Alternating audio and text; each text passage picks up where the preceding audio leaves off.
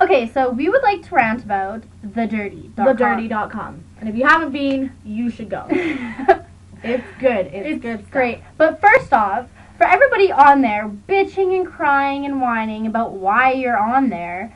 Take a hint, buddy. You're a whore! If your legs go like this, and you have inserts all the time, or more commonly known like, as, then there's probably a legit reason you're on there. I mean, people don't just get posted for no reason.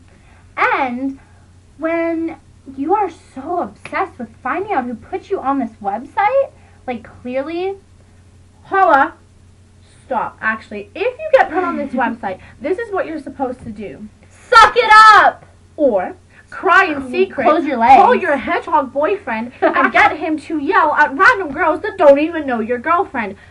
Right, because that makes sense. Oh, no. No. What you do is you make comments on your own post trying to plead your case about how you're not a whore. Oh, and how everyone is jealous of you and your life is so awesome that people have to make these posts about you. I wish that I could get pig roasted. I do. Double teamed. I do. We're just too pussy.